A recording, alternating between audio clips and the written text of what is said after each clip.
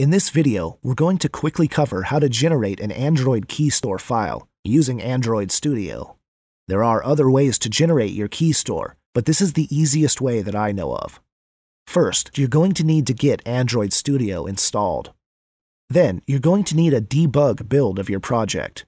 We covered how to do this in both Phonegap and Cocoon in the previous two videos. Once you have a debug build of your app, open up Android Studio and choose Profile or Debug APK. From here, select the debug build that you compiled earlier. Android Studio will open the APK up, and you'll have access to all of its files. But we don't need to touch anything in the APK. All we need to do is click on Build, and then generate Signed Apk. From here, you can choose Create New, which brings up this window where you can fill out all of the details of your Keystore. Keystore Path is the location where you'll save the Keystore file. Click here to choose where you'd like to save it.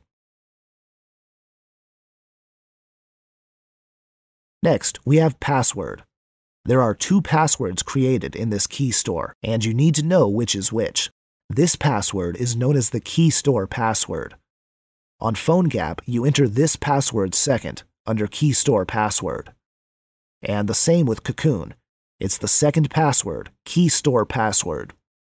Make sure to enter a secure password here, and then confirm it here. Next, we've got Alias, which is just a way to refer to your Keystore.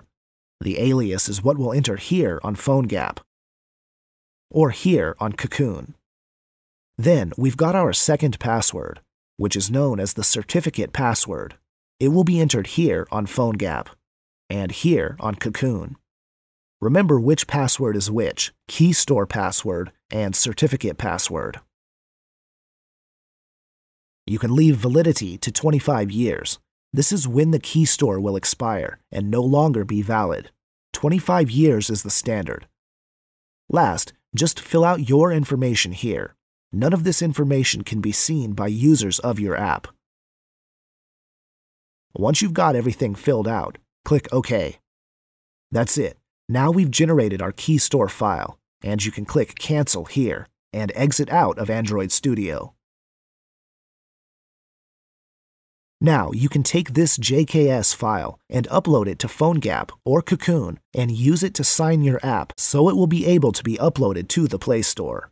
You only need to do this once. You can use this Keystore file to sign all of the apps that you create.